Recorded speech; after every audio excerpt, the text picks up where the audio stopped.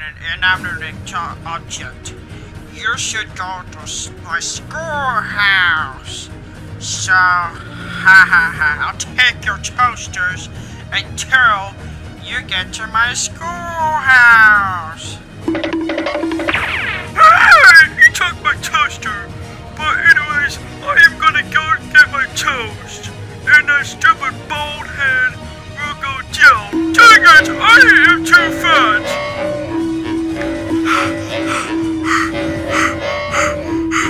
Let's see what is going on at the schoolhouse while Mario takes forever to get there. Okay, class. We have 2 new students today. I wonder who the new students are. Oh! Hey, stop laughing at me! In the classroom. Mario, what are you doing here?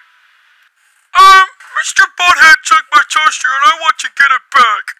Baldi, is Mario really the new student? Yes, and also, there is another student. Toaster Mario is not gonna get his toaster back until he solves these 3 problems. Exactly, Candy. Hey! I guess I'll do these problems. Are you sure, Mario? Yes, Barden. Also, don't call me Barden. Just call me Brendan, not Barden. Hey, stop arguing. Sorry about that, Baldi. That's okay. For behaving, you don't have to do any work today. Mario, go to detention now. No! No bullying in the halls. Detention for you. Your parents will hear about this one. Shut up, Pretzel. No calling me Pretzel in the halls. Oh, darn. I hope I get my toaster back. Back to Baldi's classroom. Hey, why did you take me away from Mario? Hey!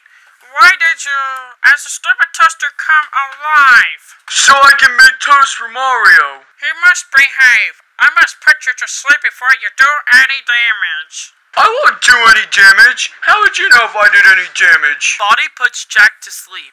Man, there's a possessed toaster. Hey, where did he go? I don't know, and why wasn't I talking? Aren't we going to do something else besides standing here? Let's see what happens in the next episode.